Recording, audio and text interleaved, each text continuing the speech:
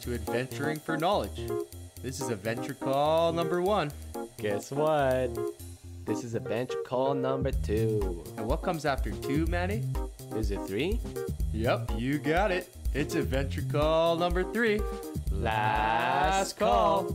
Welcome to our podcast. It's adventure time.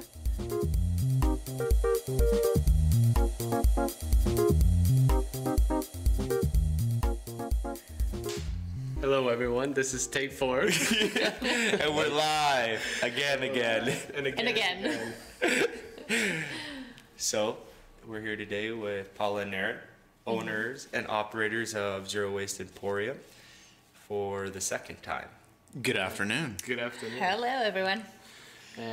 Last time we recorded, it was an unfortunate event. We lost the recording, but we are so thankful that you're here again. Of course. I know it takes a lot of time off your day and everything, but It's our pleasure. yes, thank you so much. We adapt and overcome. Exactly. Yeah. Exactly. Over and over and over again. All right, so I want to start by knowing what you guys are all about individually, what your childhoods were, how you are becoming the persons you are. Wow, my English is very intense right now. I'm so nervous. So, where did you come from? Yeah. Where did you grow up? How did you meet? How old are you?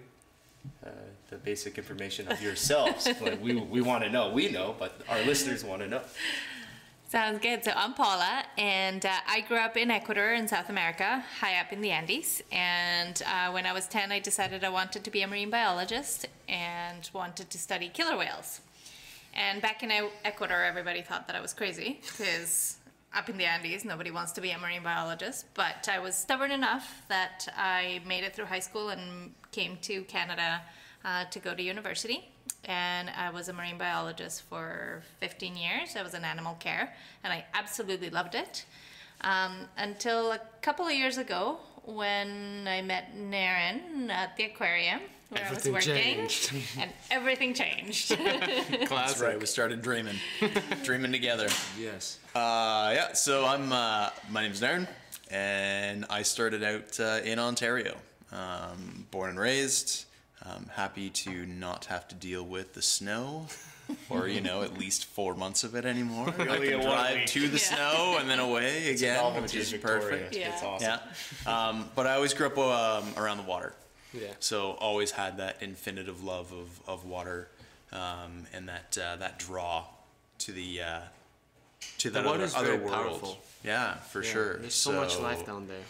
Yeah, and then went off to university and studied aquaculture, and worked at fish farming for a while, which was really cool to experience that because I got to live on one of the farms in Ontario and raise fish that made their way up to Manitoulin Island, which was really neat. And then after that, I did a little bit of culinary training. Got my chef certification and then worked in that field for a while. So I definitely have a love for food and creating things that are, beautiful and tasteful. Hope is gonna when love I can. this. Yeah.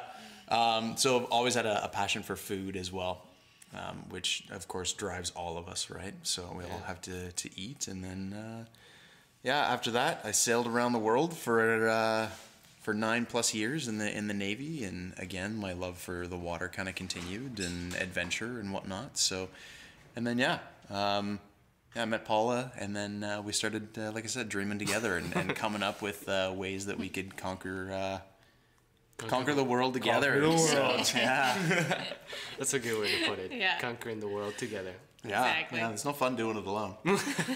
And how did you guys meet? We met at the aquarium. So I was working at the aquarium up in Sydney for quite a few years, and Nairn came one day with I brought my son. with the son. And the I used him. classic. Oh yeah, The wingman. Yeah. Well, I didn't have a puppy, so I brought my son. So. It's either a kid or a puppy. It's the best Yeah. wingman. That's right. And through my study of fish and Paula being a marine biologist, we just kind of clicked and connected. And she went and showed me the back room where all the filters are kept. And I just, from there on in, it was it. All the fish technology really hooked me. Yeah, Yeah. definitely. So, yeah. That is awesome. But it started with the love and passion for the same driving force and power, which is the ocean. Yeah, common Absolutely. goals. Common Very goals. common goals for Yeah. sure. So, yeah. Absolutely. Both of us have always had a really close connection to the ocean. And yeah, both of us are divers and absolutely love the wildlife that's around us. And we know that living on an island, everything that we do directly impacts those animals, right? And Yeah. everything around us. And so, yeah, little by little, it kind of drove us to start reducing our waste and thinking a little bit more about the environment around us, and eventually came up with the idea of opening a zero waste grocery store. Yeah, you got to protect huge what you taking. love. So, And I saw this firsthand yesterday. I'm just starting diving myself. And I went down and I saw for the first time a tire. oh yeah, And it just broke my heart. In the middle of nowhere. yeah, Just for a no good tire. reason. And no one knows where it came from. It was like, it was a feeling that I can't explain. It was like, wow. Yeah, Like, it's we've come when you're this far. diving around and you see shopping carts and like the big bread baskets and just waste down there And that where- just doesn't belong. Where do you think all this waste come from? Like, all- it just spills from landfills? Container ships and stuff like that? Around here, yeah, it has to do a lot with the amount of boat traffic that we Yeah. have in our area, right? And we have a lot of currents, and we have some major rivers that do empty out into Harris Strait and Georgia Strait, right? And so anything that's going into those rivers eventually ends up in the ocean, and everything that is coming from the Pacific as well eventually will make its way into our area, our pristine little area, right? So yeah, it's all man-made, and it's all us bringing it in. So now we have to figure out a way to stop bringing it in and to clean up the mess that we've left behind, right? So your love for the ocean and this passion for wanting to make that change. So you had this idea and passion growing within inside of you. What was your first step of action towards what you guys are doing now with opening a zero waste store? Yeah, so it started as a personal journey to reduce our own household waste. So Paul and I were always watching documentaries and learning, and nobody likes school, but everybody loves learning things, right? Yes, so definitely. Even as an adult, you want to expand your horizons and learn new things, right? So we watched a documentary called Trashed. Trashed. Yeah, it's a documentary, 2013 with Jeremy Irons, and it just really opened our eyes to garbage never really goes away. People put it at the curb and then it goes somewhere, but it never goes away. Out of sight, out of mind. Exactly, right? So really put into perspective some of the hard truths that a lot of us are at least privileged enough that we don't need to deal with, but as a one community world, it affects everybody. Right. So we watched that documentary, and then we were sitting in bed, and I think, we turned to each other and said, that's it. We need to do more. Right. So there was a zero waste grocery store on Salt Spring Island called Green. And I think that day, we finished the documentary, and that day just made like an impulse, like, let's get in the car. Salt Spring's only a 30-minute ferry ride. Went over, checked it out, and bought our first bamboo toothbrush. And then from there, it just became an obsession about how far we could take it. What else can we reduce? What can we live without? What can we do without? So yeah, it just started as a personal journey. And then we realized that in order to make a true impact, we needed to share it with everybody. So we put together a little online store and a resource page, and then threw it out into the World Wide Web. And we took our philosophies to farmers markets, along with some of the products that we had been using ourselves and kind of fell in love with. And the Farmers markets are response awesome was for that, overwhelming. Yeah. And then, of course, we got the same response out of everybody that was passionate about it, just like us, is, do you guys have a storefront? Where's your storefront? When are you guys opening a They storefront? held you accountable. That's it. Yeah, for sure. So, and then one thing led to another, and I always say the business kind of started and grew without any consent from just us. happened. It just happened. Because So it's meant to be. I it was think. autonomous for sure. Yeah. It's So- needed, very much needed. So you mentioned Trash. Where can people find it? Netflix or how? Trashed is a documentary that you can find through the library. And there is a website for it, but you do need to download it and pay per view. But it is a really impactful film. It shows you how garbage is dealt with around the world, both in first world countries and third world countries. And here in Canada, we're very much privileged that we have the resources to be able to deal with garbage and with recycling, right? But the rest of the world doesn't necessarily have those resources. And a lot of the garbage is either being buried or dumped into waterways or straight into the ocean, right? So Or incinerated. Or incinerated. And we always think that incineration would be a good thing because you can produce energy from incineration, or now there's a new company that is actually making diesel fuel from plastics. Wow. But the consequences of it and of just burning plastics and the amount of chemicals that are being released into the air and the impact of those chemicals is quite devastating. They were comparing it to some of the chemical bombs that were being thrown throughout the world during World War I, World War II, right? And so, some of those impacts can be really, really bad. So incineration is not a solution. And I read the Anthropocene is a book. It's in our resources tab, and in there it mentions how all of these chemicals that get released from this incineration, it gets washed in the ocean. So it ends up in the oceans anyways. If you are to take a sample of anywhere in the ocean, there will be parts per million of plastic in there. And it's ridiculous. Yeah, so plastic is one of those inert objects that doesn't decompose in nature. It just breaks down into smaller pieces. And the problem with plastic in itself is it's absorbent. So it will absorb all of those toxic chemicals that are released into the ocean. And then, of course, those little pieces are consumed by small animals, and then those small animals are consumed by bigger animals, which is leading up to us in the food chain. And then eventually we eat everything. And the science now is showing that it is very probable that almost 100% of us have microtoxic plastic within our intestinal system right now. I didn't know that. I didn't know that. It makes total sense. Yeah. In our lungs, So it's not, it's not the mercury in the tuna that we really need to worry about anymore. It's all of the chemicals that are absorbed by plastics. And plastics in themselves are toxic, right? So, we're consuming them without even knowing it.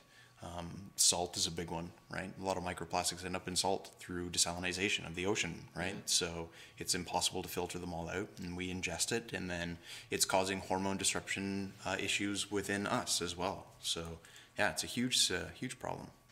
So last time we talked about the myth of recycling. And this one word that stuck with me was downcycling.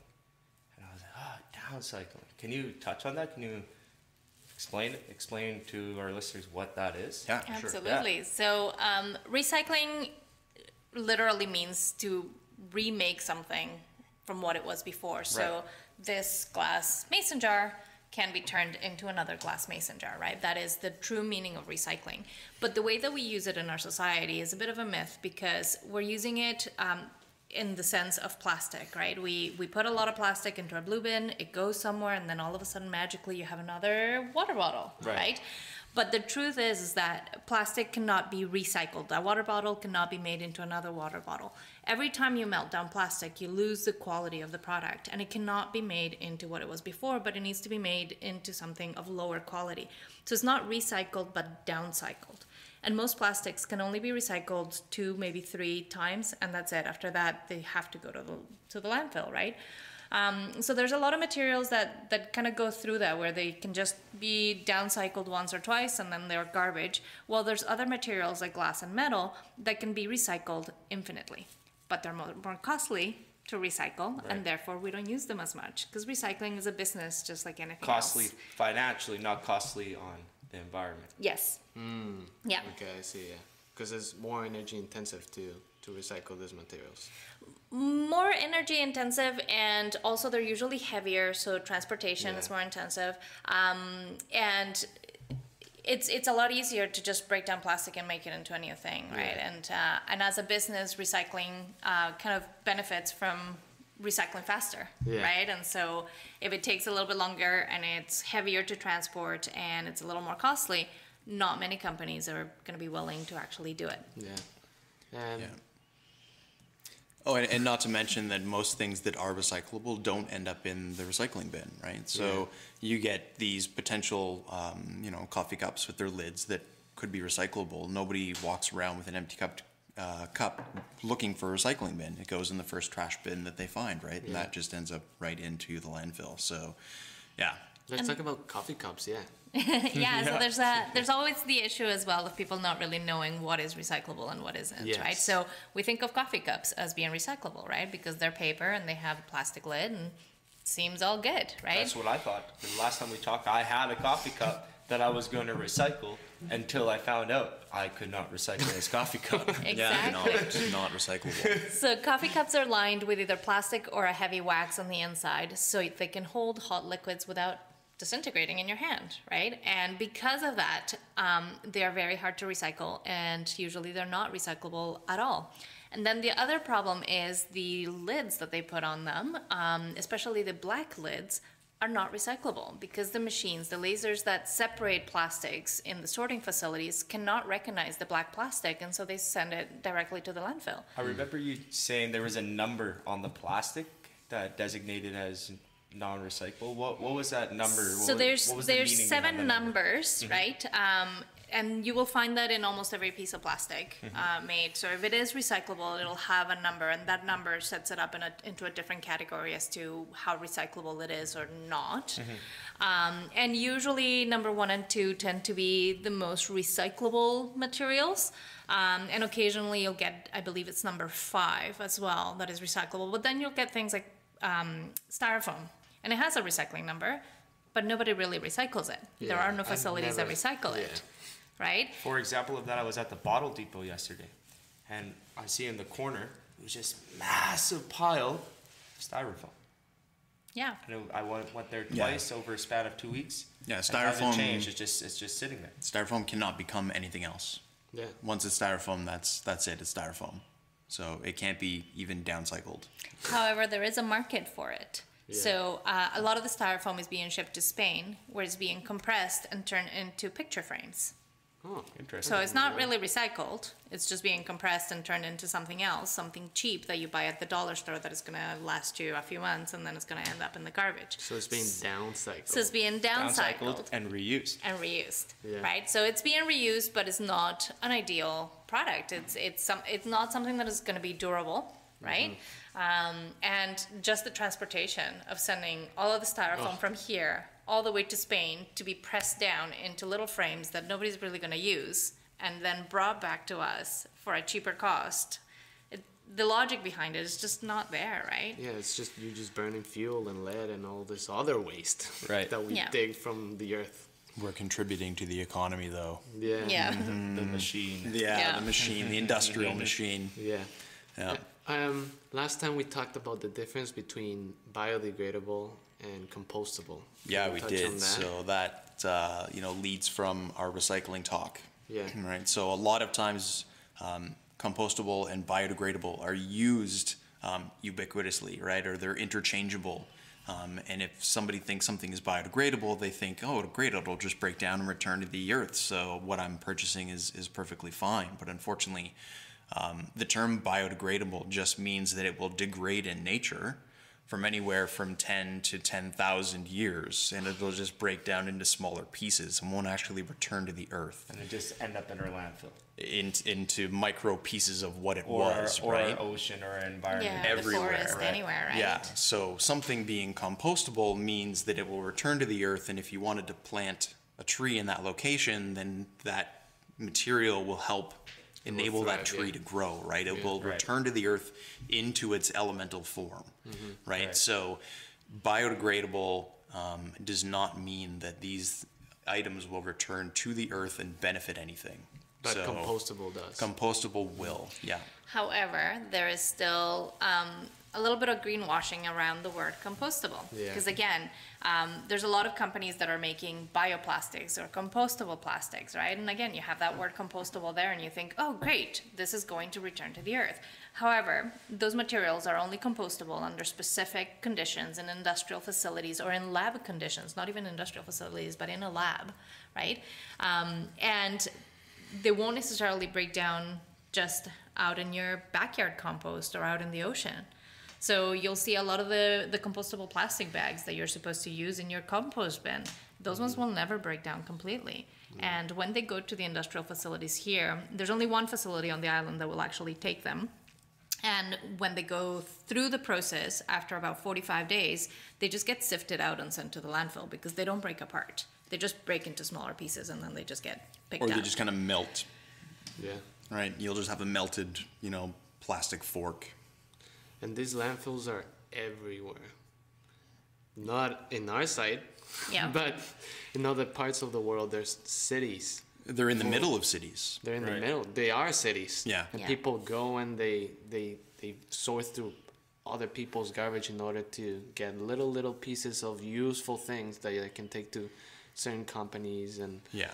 well, that's why watching documentaries and reading books with regards to this topic, it's very eye-opening to Yeah. see where everything goes. Yeah, so there's very ingenious things that people are doing with landfills, specifically after they are full, right? But that's not a solution, right? So, making excuses on why something works is not a solution to the problem, right? So we always say that the best way to avoid something is to just refuse it in the first place. Yeah. Right? So if you know that you can find an alternative or live without it, then refusing is your best option, and it's the best alternative to help, save this world that we live in.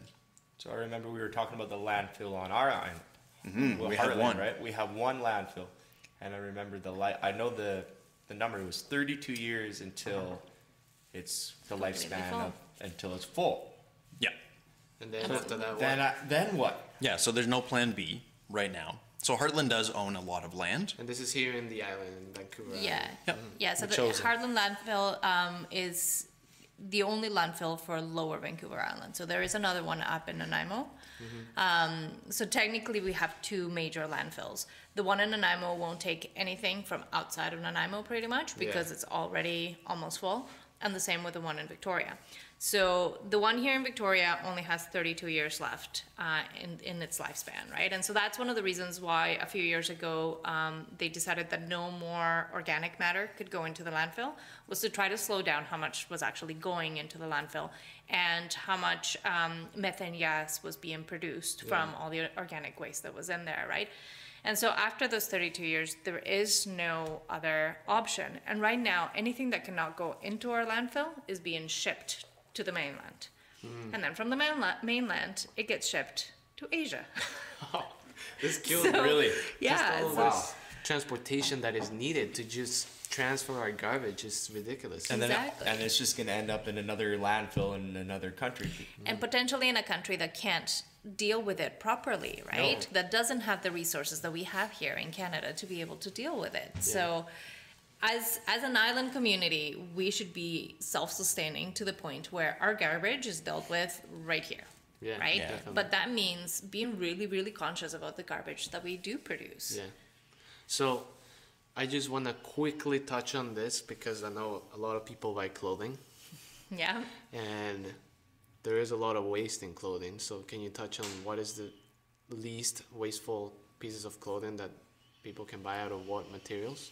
Yeah, clothing's a fast industry, right? If you've worn something for 4 months, you're already out of style, right? So there's such a push to get clothing turned around so quickly, and things are made so cheaply now that they're not meant to last, right? It's that Yeah. whole planned obsolescence that we could dive down to as well. But yeah, clothing in general, making smarter choices. Yeah, so buying clothing that is quality made, and if you can find it, made with natural materials. So things like cotton, hemp, linen, those kinds of things will last you a lot longer.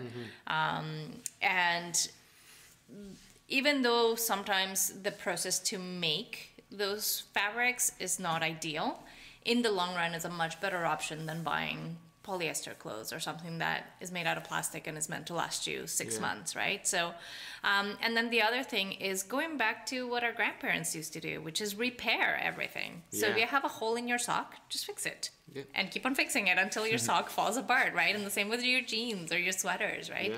We can keep on fixing it, and buying secondhand as well is another really good option. So there's nothing better than buying something that is already made, because you're not demanding more resources to be, you know, used up to create a new object, right? If there is something out there that you like, that, you know, maybe it is a brand name and you can buy it for a lot cheaper, but it's a good piece of clothing that is going to last a while, then it's a much better option to buy it secondhand than to go and buy something brand new. Right. So far in our conversation, I've heard you use a bunch of R words.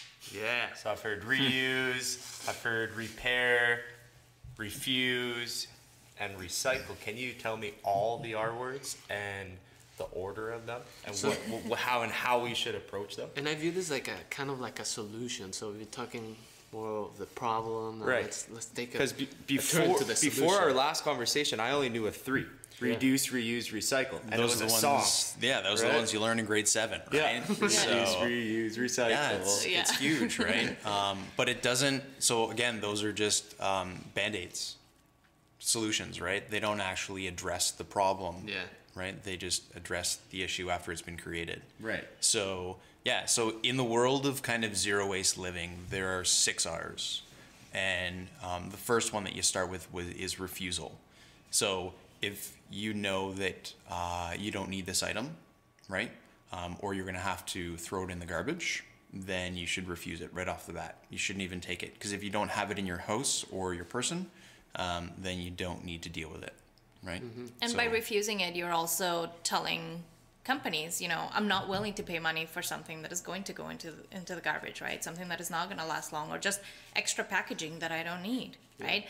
So by refusing, not only are you kind of stopping the supply chain in its tracks, but you're also sending a clear message to the companies that are producing all that extra stuff that we don't need, and saying, I'm not willing to put my dollars into your company anymore. I'm moving away from that, right? So refusing is definitely your best tool when it comes to just trying to reduce the amount of waste that you're producing.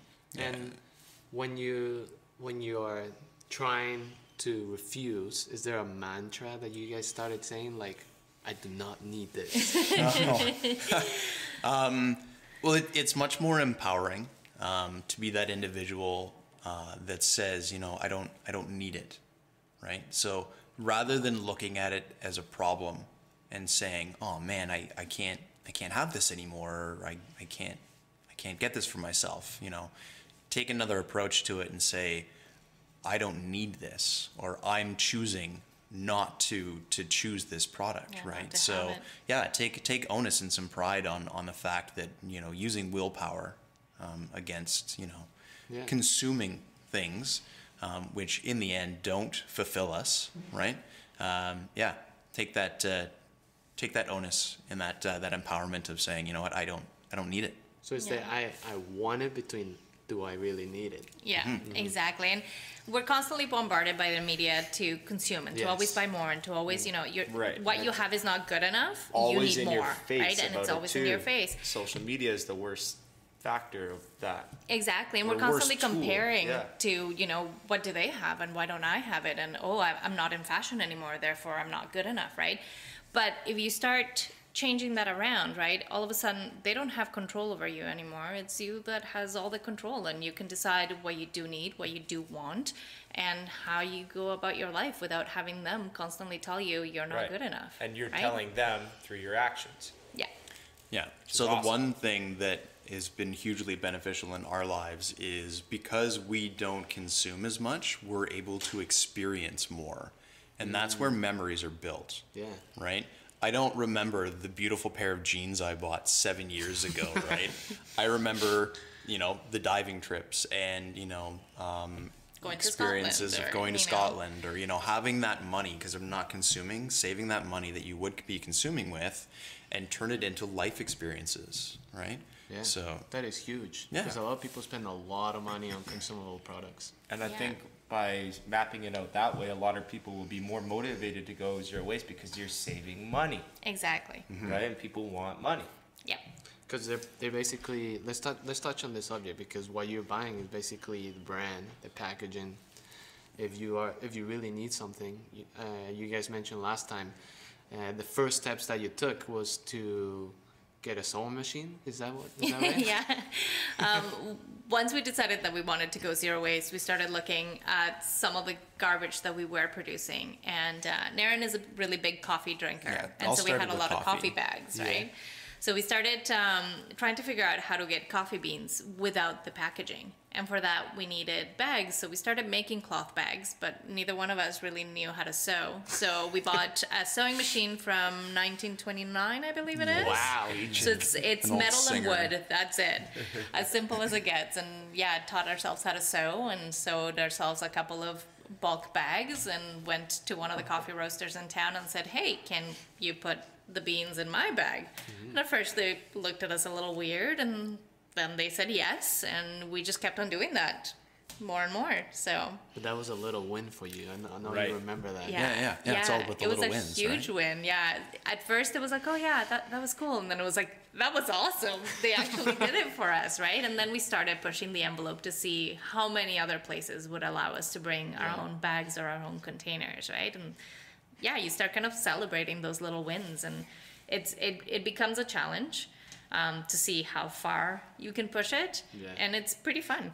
Yeah, so there again, we refuse to, buy coffee in plastic bags, right? So we had to find an alternative. And that was another thing. We got rid of our garbage can in the house, and that forces you to make, resolutions, Yeah. right? That you Thinking actually need outside the to, box, to yeah. stick to, right? Because you're at the grocery store and you're like,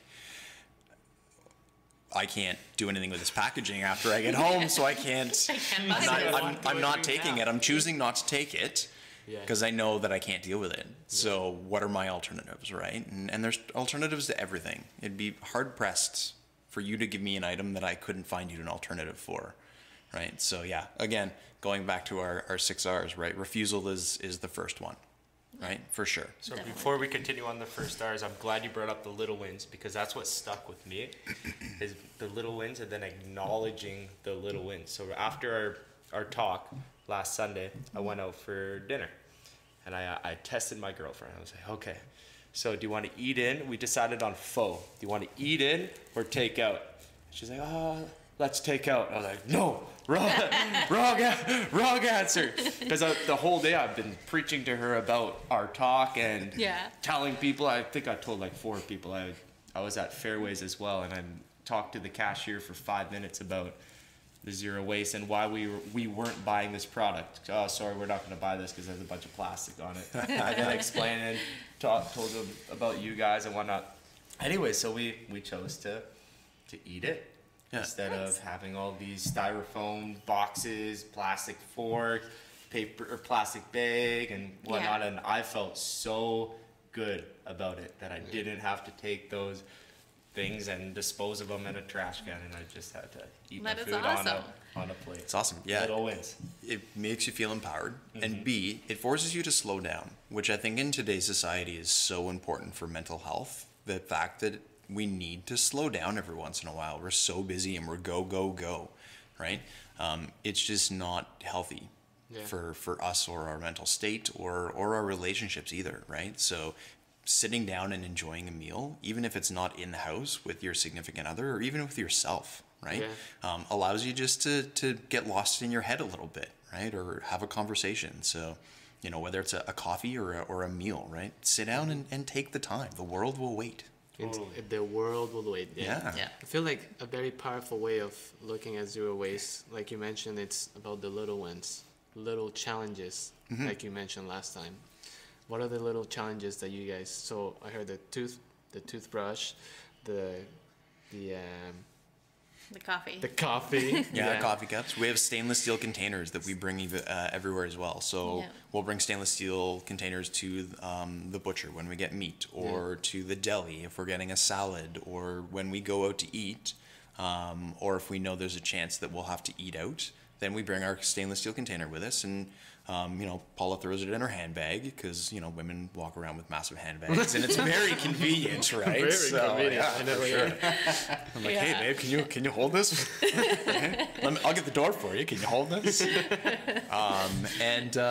And yeah, we just have them at our disposal, or you leave them in the car and you go get them if you're not parked far away. And yeah, so we bring our stainless steel containers everywhere, and we put takeout in them. We put salads in them, or protein for the day, whether it be meat or tofu or whatever your poison. So So being prepared is key. Right. So let's get back to the 6 R's. Oh yeah. Right. 6 R's. So because there's so much info, and we're all stoked about it, especially myself because I'm practicing in my mind zero waste.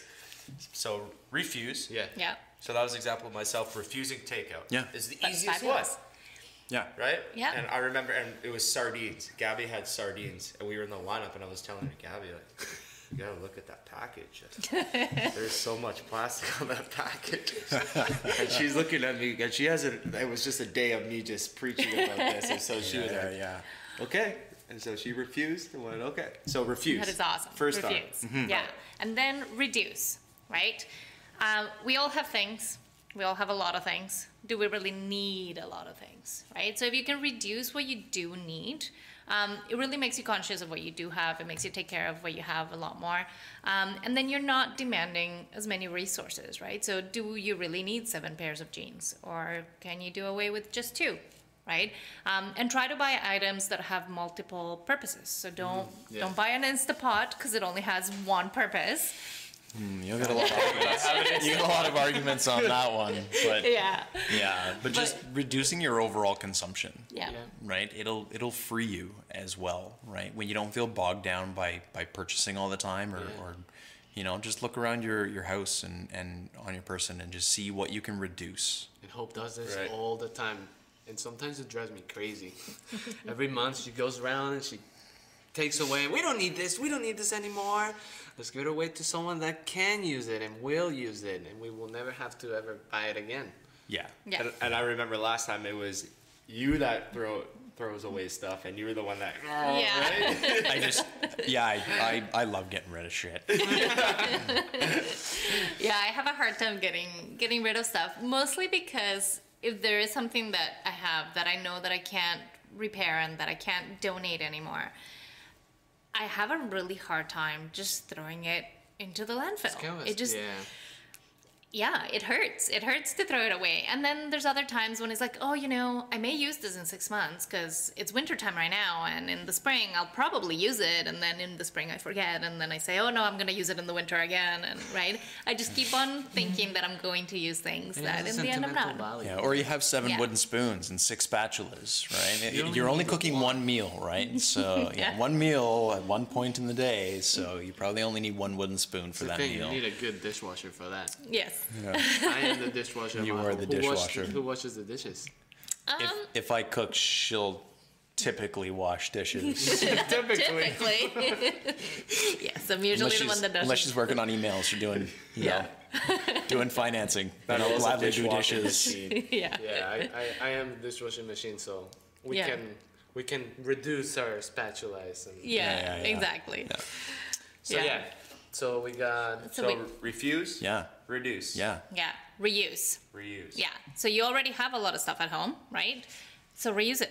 Keep on reusing it. Use it for as many ways that you can, right? So if you have, a mason jar that you can't use anymore as a mason jar, you maybe can use it as a flower vase or as a planter pot or as a water glass, right? There's always things that can be reused for more than what they were originally meant to be, right? Mm-hmm. So reuse it as much as you can until you can't reuse it anymore. Right. At that point, repair it. Number 4.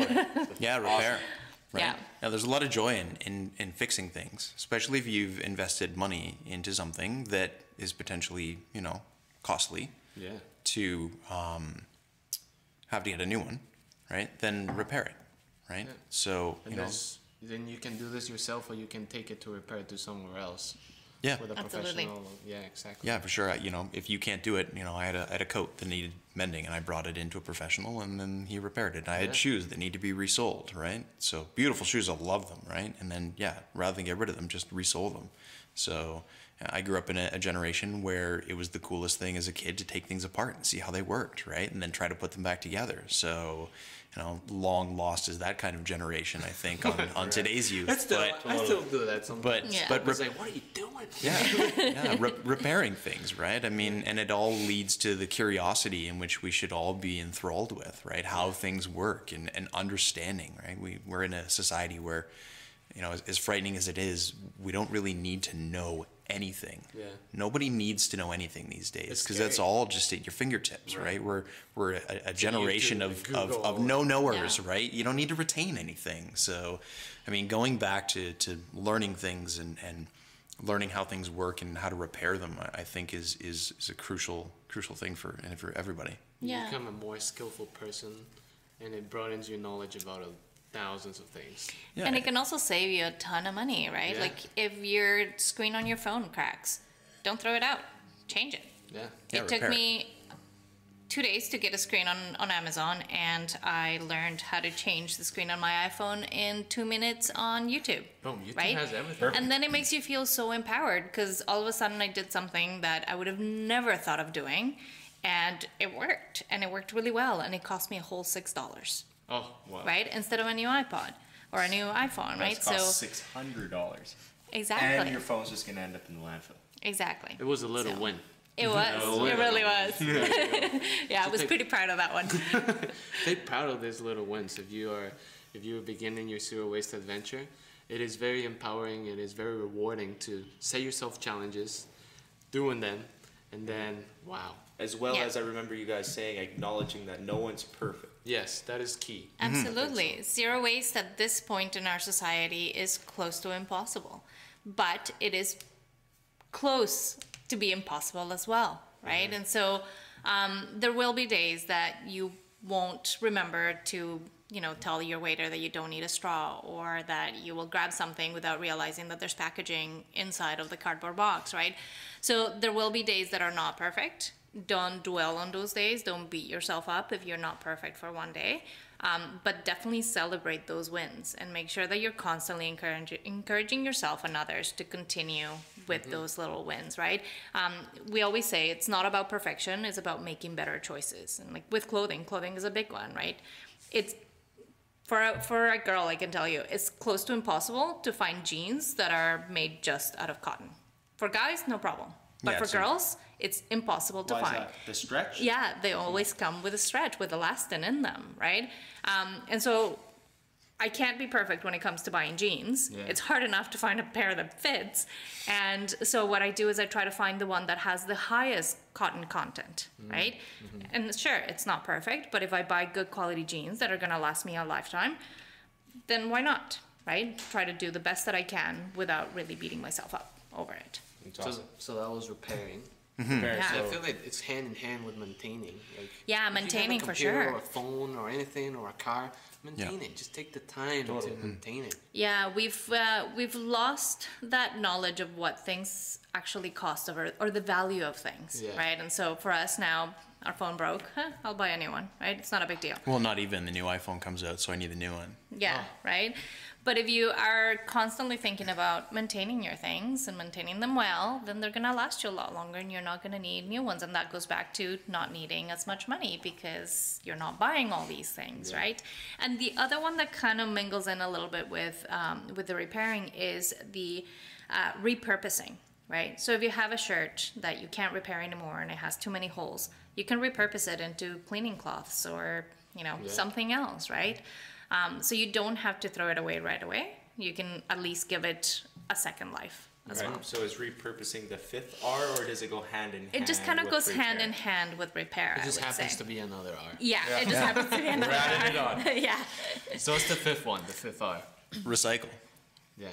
Right. So recycling should be your last resort. Recycling is a business, like we mentioned before, and it shouldn't be your scapegoat. You shouldn't pick up a plastic package and go, oh, there's a recycling number on it. I can recycle this. I'm so smart. Right. So, yeah, like we said, recycling isn't really recycling. It's downcycling.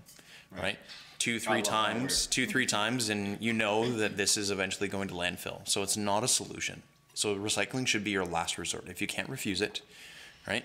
then it should be at least recyclable at the very least, right? Yeah. Recycling should be a last resort. Yeah. The other thing that is not very well known is that even though we put all this recycling stuff into our recycling bin, only about 4% of what we put in there is actually getting recycled. The rest is still going to the landfill. So we do it because it makes us feel really good to put recycling out, but it should really be your last resort, because most of that stuff, if it gets contaminated, or if it's not the right number, or if it's the wrong color, right? If it's black, most of those things will just get sorted out and sent to the landfill. And you don't know about it, right? You put it out on the curb thinking, I'm doing the right thing, but in the end, only 4% of what you put out there actually turned into something else. Again, out of sight, out of mind. Exactly. Another great term is wish cycling. Wish cycle. Wish cycling, right? So you take something and you put it into the recycling bin, and you really wish that it'll be recycled, right? So, yeah, but I mean, yeah, like Paula said, right? If things aren't cleaned out properly, then there's nobody at the recycling facility washing all of your dishes. Your mom does not work at the recycling facility, right?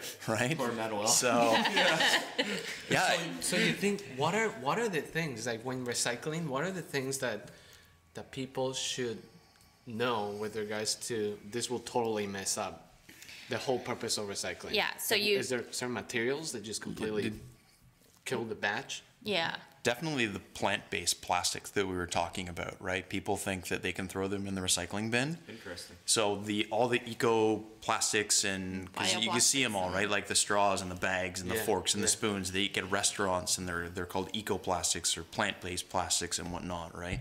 They cannot be recycled with standard recyclable plastics. Really? Say you have 100 pounds of plastic, and you have a piece of eco-plastic in there, it's going to spoil the whole batch, and now that 100 pounds of plastic needs to go to the landfill because it's not recyclable anymore.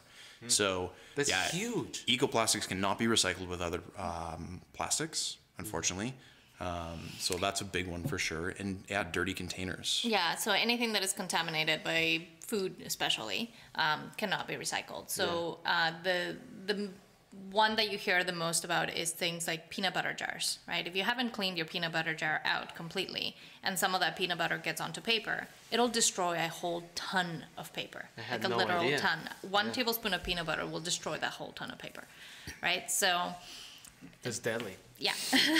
So everyone out there, clean everything that you have before you recycle it. Yes. Is there materials as well that cannot be mixed together? Well, yeah, that's the whole point of separating. Yeah, the more you can separate, the better. And the more you know what your municipality recycles, the better. Yeah. So the CRD, the Capital District, Capital Region District, has some conflicting information, because really depending on what municipality you're in, you're allowed to recycle certain things, but not others. So right now, some municipalities will accept glass while the rest won't anymore. Right? So really knowing what your municipality is accepting is a huge thing. So definitely try to inform yourself a little bit. If you go onto the CRD website, it'll tell you a lot as to what you're allowed and not allowed to put into your blue bin. Cool. Can you describe to us how much waste we actually produce as people worldwide, North America, Victoria? Is too much the right answer? Is that Yeah, that is the answer. Definitely the answer. is that the answer, Alex? Around Canada, the statistics say that we produce about 3 kilograms of garbage per person per day. That's a lot. That's a 3 lot of kilograms. garbage Per day. per day.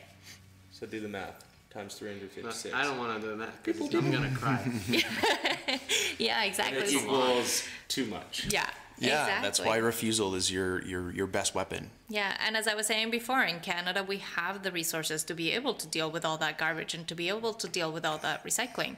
But if you think of third world countries where that is not an option, 3 kilograms all of a sudden becomes 30 kilograms, right? Think of all the compostable items that you're putting into your green bin, right? All the recycling and all the garbage that you're using in one single day, all put together, right? A lot. It's a lot. It's a lot of stuff. That's too much. Yeah. Again, it goes back down to we're producing too much garbage and not really thinking about it. So we talked about 5 R's now. Yeah. Yeah. What's the 6th one? The 6th one is rot. Oh, So, right. I forgot about that one. I forgot about that one too. Rot. So if you're going to acquire things, they should at least be able to break down and return to the earth at the end of their life cycle.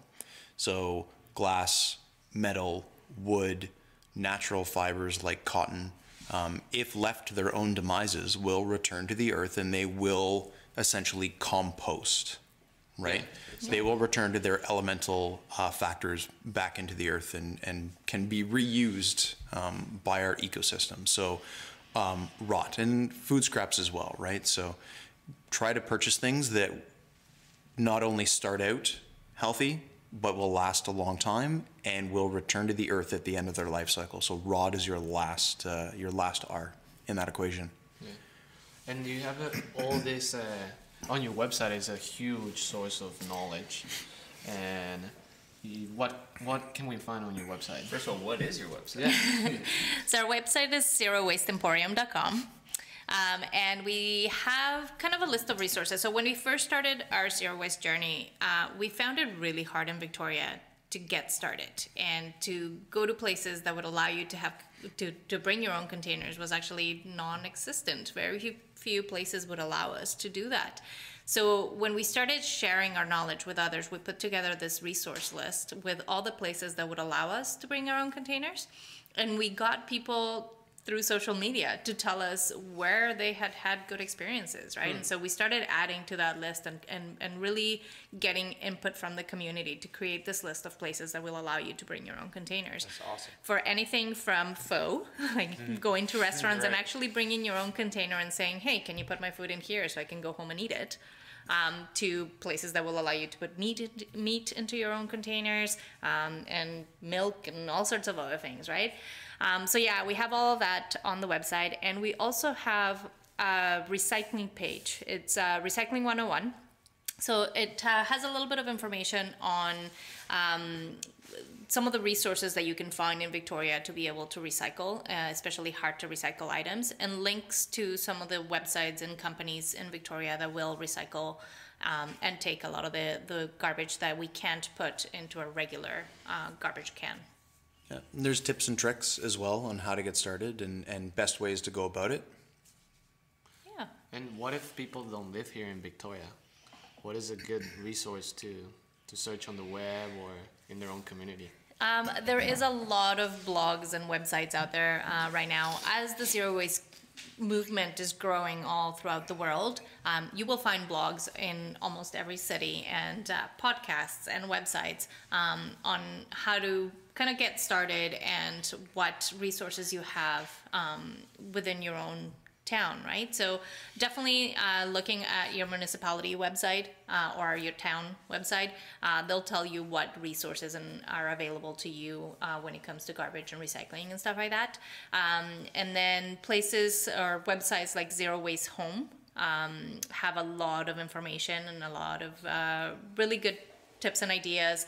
And the person that put that website together, her name is Bea Johnson, and she's written a book as well called Zero Waste Home that is quite amazing because it shows you, or it teaches you how to start your zero waste journey without making all the major mistakes that we all make at the beginning. And this book is in our resources tab. Great. And she goes throughout the world speaking about her experiences with zero waste and how her family of 4 now only produces 1 mason jar of waste a year. That's between crazy. 4 adults, which is absolutely insane.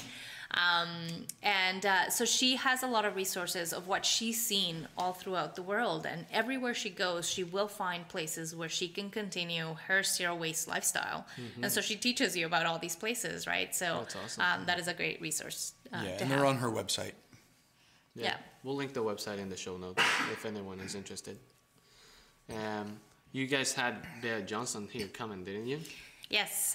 So before we started our kind of zero waste grocery store, we brought Bea Johnson for 2 speaking events to Sydney and Victoria, and meeting her was quite amazing. That's like, it gives me like goosebumps thinking like you guys met her. And Yeah, it was a lot of fun. Yeah, she's very much a down-to-earth person, very blunt as well.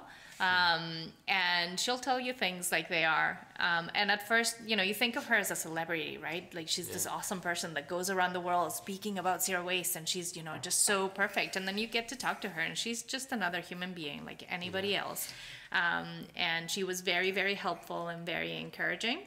And in part, we opened the Zero Waste store with food because of conversations that we had with her throughout the weekend that we spent with her. So, she was quite an inspiration and quite, it was quite motivating to spend a whole weekend with her and talk with her constantly. So besides her, are there any figures that you look up to? Your main kind of motivators or people that you try to mimic what they do? I'd say Paula. Paula is my motivation. So sappy, right? No, it's amazing. She keeps me in check for sure, right? That's so, I mean, as a man, it's easy for me to forget my bags at home or, you know, a produce sack and whatnot. But I don't like being scolded. So If you have a partner, that is key. Exactly. Holding each other accountable. yeah, holding Teamwork makes the dream work. You got Yeah. like you with Gabby, Brody. Exactly. Yeah. We've been way more, what's the word? productive. Productive.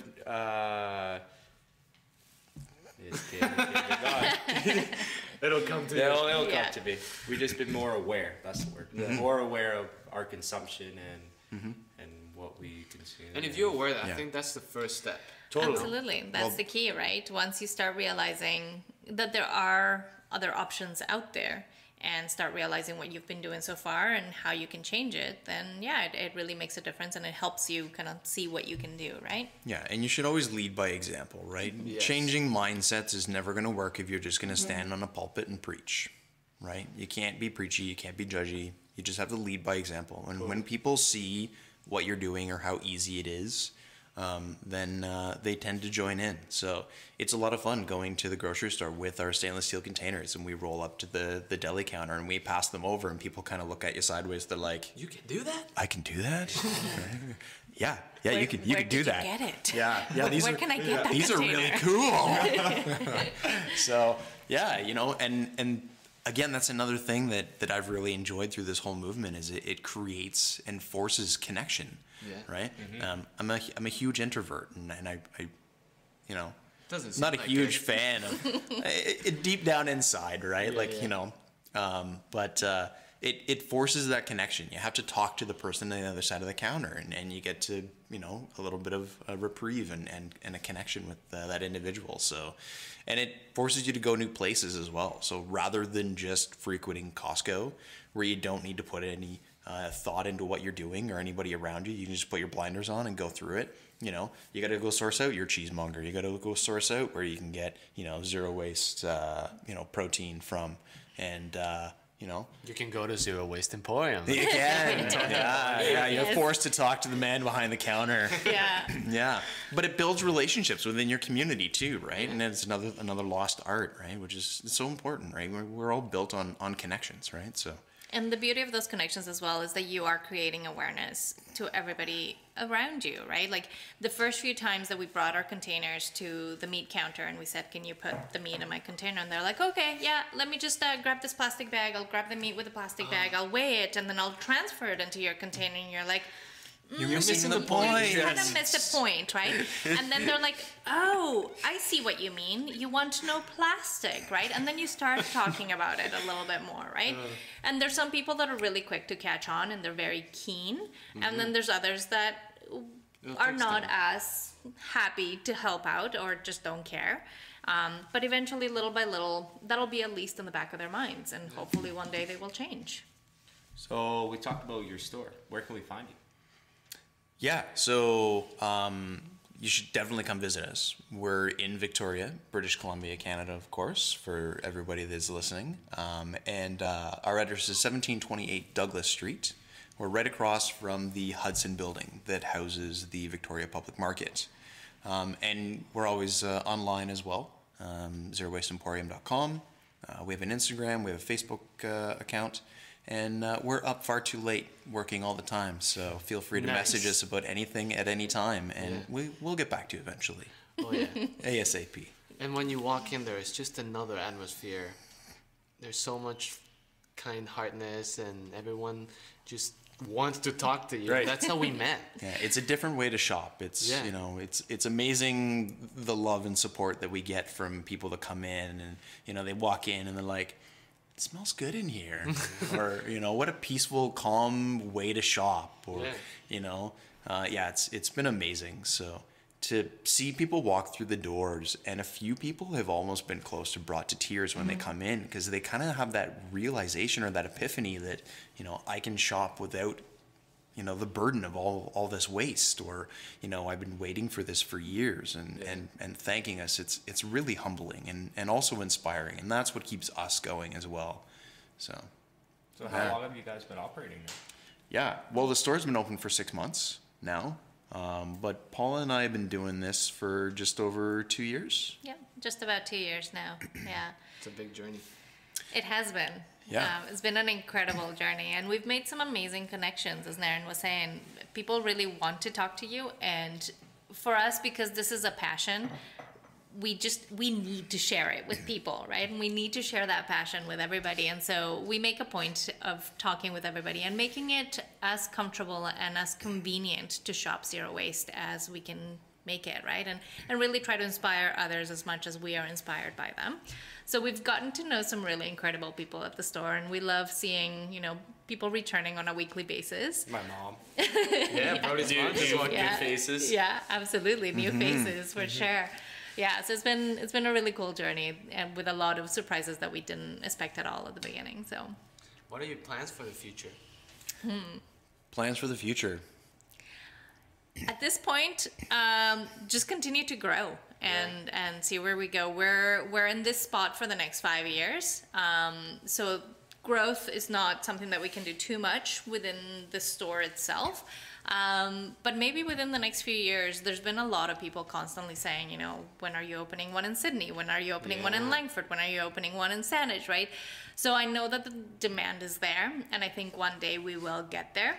At this point, we're just trying to figure out how to run the business. Neither one of us had owned a business before. Neither one of us had worked in a grocery store before. So we're still learning as we go. Business, like, it's crazy. All of a sudden, you need to know how to run a business. Yes. Yeah. And there's so Yeah, much, fast. so much to do with the business behind the business, right? It's not just having the doors open and helping customers, but there's so much more behind the scenes that we never expected. Yeah. So And there's lots of growth too. Like, people are asking us for things all the time, and if we can get them in zero waste or local, even better.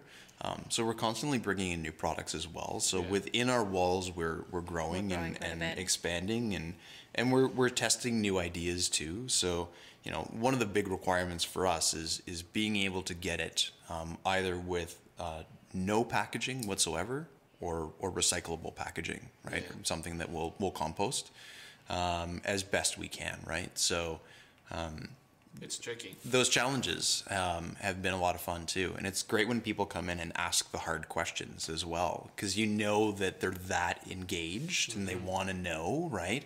That holds us accountable as well, which is really great. Well, I think you guys are doing a really good job with this business, and I think Thanks. other people think you guys are doing a really good job. And I know you guys won an award, Yeah. didn't you? It's so good. Yeah, Because we did did. touch about this last time, and I really wanted to touch on it because they're like, you guys need acknowledgement for what you guys are doing. I think people should know about your message and the problem that you guys are trying to solve. So, what was the award? It was Ecopreneur. Ecopreneur of the Year. So yeah, last November we were nominated for 2 awards. One of them being the greenest retailer in Victoria, and then the other one was the Ecopreneur of the Year. And yeah, we were honored with that award. We didn't quite expect it. But yeah, it pretty much honors people in our community that have created businesses and gone out of their way to be more environmentally conscious and try to change the mentality within the city, right? So yeah, so it was really fun. It was a really fun night of meeting a lot of really cool local business owners. Yeah, that are doing so much environmentally and to impact you know, the community around us as well. So yeah, That's awesome. Yeah. yeah, it was amazing. I'm so happy. And I think you guys are contributing very well, Yeah. very Yeah. strongly. Yeah, Because thanks. Look at me. I'm so stoked about this subject. I'm leaning in. I want to tell me more. I'm speaking into your microphone almost. And I was the same the last time that we guys talked. Is Manuel mentioned that to me. He said, Brody was so stoked he was getting out of his seat and he in your face like, tell me more. and I just caught myself doing the same thing. And that is great, and that's what we love seeing in people is that kind of light bulb that goes on, and then all of a sudden it becomes a passion, right? And it's like it's all you can think about in everything that you do throughout the day. It's not just when you're out eating or when you're at the office. It's all of a sudden every decision that you make throughout the day now has this spin to it of, am I producing waste by doing this, and how can I change it, right? Yeah. So, and there's no going back from it either. yes, sorry, there is no going back. Dark side. I've never once been able to force myself into a takeaway coffee cup. Oh, no, yeah. I die inside. Impossible. Right? Yeah, you just can't. You become accustomed to your new Yeah, way of being. I found the word. You're conscientiously thinking all the time about it. You're being mindful. Right, mindful. Yeah, There you go. absolutely. Yeah, self-aware. Yeah. Yeah. One of the dangers, however, of this is that because it becomes such a passion, and you want to do it all at once, it can become really overwhelming. Yeah. So make sure that if you're starting to think about the zero waste idea, start slow. Start with things that don't change your habits too much, and then start building on it and start looking for those little wins. Right. Because if you try to do it all at once, it becomes really overwhelming. You are asking yourself to change everything that you do it's throughout hard. the day. Yeah, your whole lifestyle. Yeah, and especially if you're doing it with a partner, if they're not quite on board, asking them to change their whole life can be really overwhelming, right? So start slow, find those little wins that are really easy, and then start expanding on that. Okay, so I have a question. Do you guys sell sardines at your store? We do not sell sardines. Because that my girlfriend Gabby loves sardines, and that was the one thing. That was the item that she returned because it came in. It was plastic covering and then tinfoil container. So I know you can buy sardines in tin, Yeah, in right. metal, right? right? Wrapped in a cardboard package okay. at least. So Okay. cardboard, tin, both recyclable, and that can be infinitely recycled, provided you wash out the tin, of course. Wash it out, man. And then potentially maybe a glass jar of sardines. Haven't seen one, but I mean, if you go to a fishmonger, then you're probably gonna have better success at finding a higher quality item in better packaging than wrapped in plastic. So it's about making better choices, right? And if anyone out there has any questions like this, like about a product, About sardines? about about anything, feel free to contact Paula and Nairn. Yeah, please do. Absolutely. Yeah. They're so friendly. Yeah, we're here to help. They won't bite, I swear. Not that hard. I just have 2 more questions because I'm starting to think about having children. How do you deal with, example, like you said, with children and That's allowing them it. to get out there and That's exactly it, is by leading by example and showing them the consequences of what happens if you don't think about your waste, right? Yeah, lead and educate. Yes. Those are the 2 biggest things, right? And then, I mean, you can't force people to do something that they're not willing to do, because that doesn't inspire change in them. But of course, kids are products of their environment. A little harder if you have older kids and you've decided to make this shift. Yeah. But kids are pretty forgiving.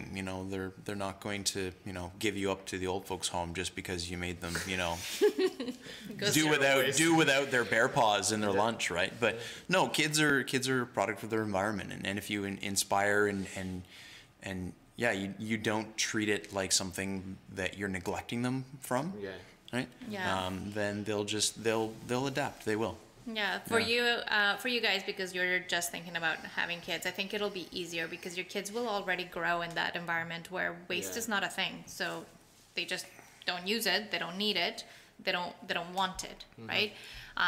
For people that have older kids like us, when we started this 2 years ago, our kids were used to having, candy wrappers and bear paws and granola bars and all of that, right? So fruit gummies and But I mean, they adapted really quickly, and in less than a year, we were hearing from their mouths, "Oh, I shouldn't take this because it's wrapped in plastic. Nice. Yeah. And it's proud were you? Yeah. it's huge. It's just inspiring. That's a right? massive But I win mean, right there, yeah, right? but it doesn't happen all the time. But you have to celebrate.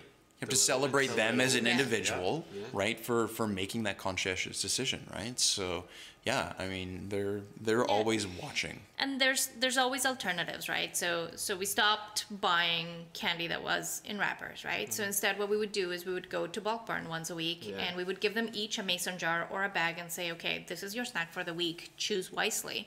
And then what we found as well is that instead of getting home and eating the whole thing, they knew that that was their mason jar for the week, and they cherished it, and they ate it very slowly, and they really valued it, right? And so that also changed their mindset when it comes to the value of things, right? And how much they really wanted that candy, and how much they wanted to make it last. Yeah.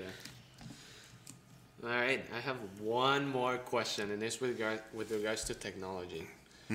So in this world, we are surrounded by technology, and we are surrounded by this movement to go for electric power.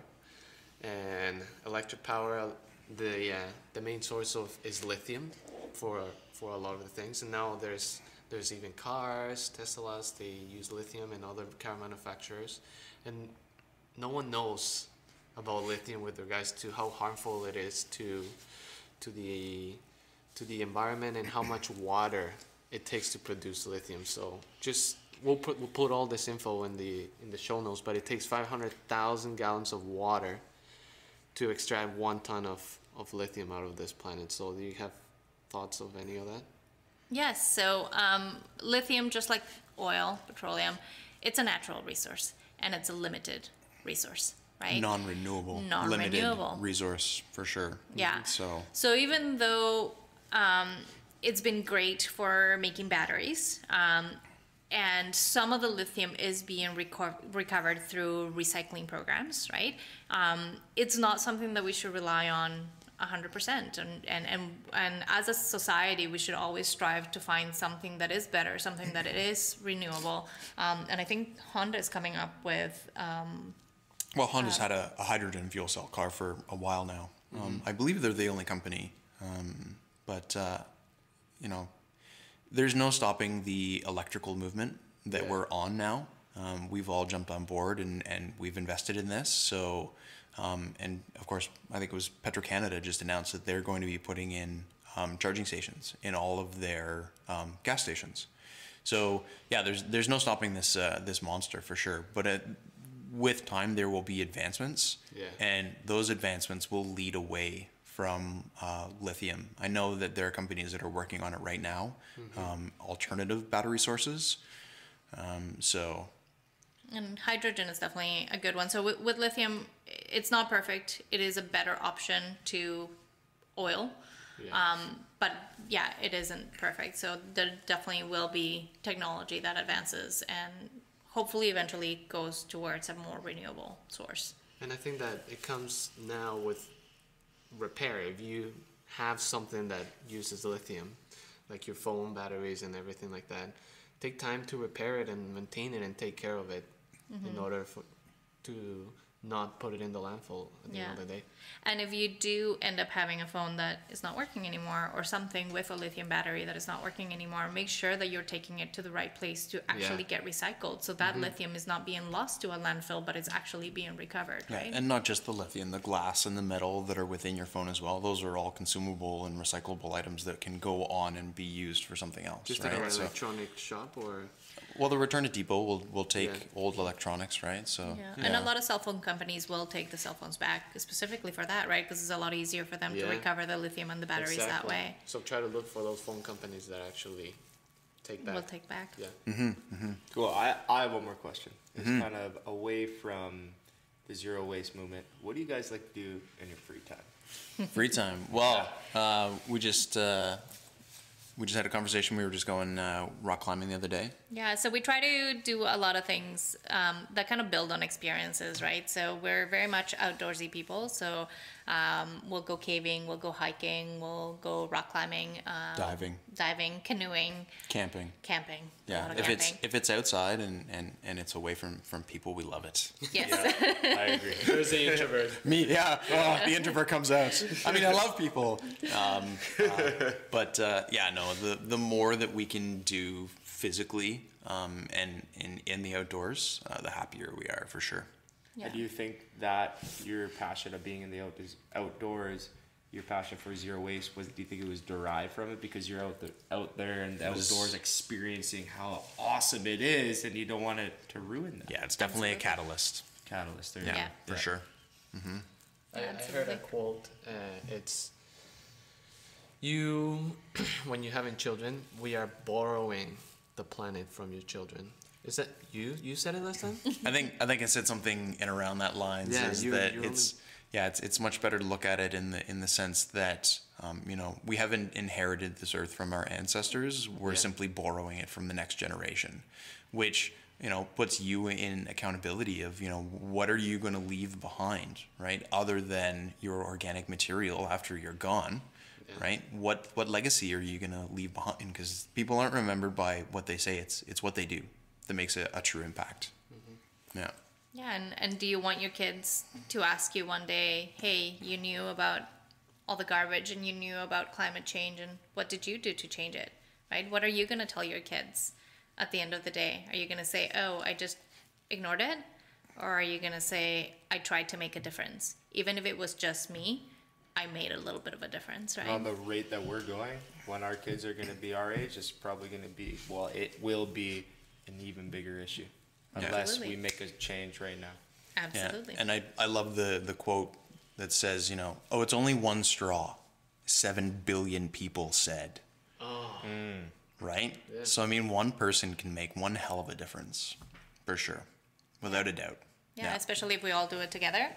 Each individual action becomes a huge action in the end, right? So, yeah, the more people that can kind of start thinking about zero waste, and it doesn't have to be zero waste, but just reducing the amount of waste that you're already producing, right? Yeah. Just having that mindfulness and conscious ideal that you need to stop producing as much waste, then we'll all make a difference. Producing one little win every day. Yeah. One little win every day. Right, and One celebrate win every day. And It feels celebrating it it. feels so good. Yeah. Because I know people, when they listen to this, they're going to feel the same way that I did, and just be more conscientious. Because after a conversation last week, I was so switched on, and I'm still so switched on about my consumption, and like, look at me now. Yeah. Yeah. It's getting easier, for sure. It doesn't have to be a struggle, and it doesn't have to be a headache or heartache. It's getting easier, for sure, which is encouraging for us as well. Yeah. And having people like yourselves giving the resources for making it easier for us is Yeah. And you guys that are interested. yes, Right? we're so And your audience. Yeah. Right? Yeah. Yeah. For sure. Well, thank you very much for everything. Thank Thanks. you for Yeah. recording a second time. Thanks for having us Yeah. back. I Yeah. can't believe you had us back. And almost a third time.